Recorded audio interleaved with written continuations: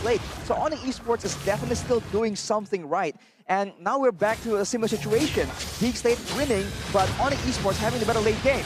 Uh-oh, boy.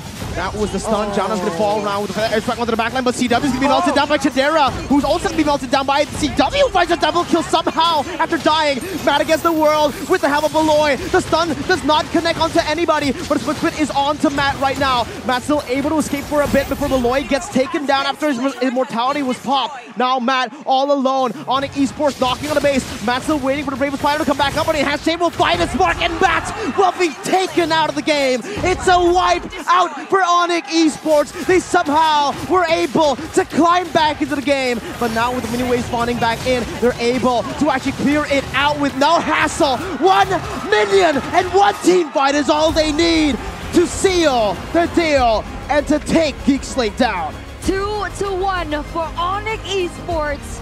A huge and valiant effort for Geek. But today, the trend will remain the same. History will repeat itself once again. But my, oh my, was it really close for Geek Slate. Oh, reverse sweep. It took so much out of them, but they got it done, man.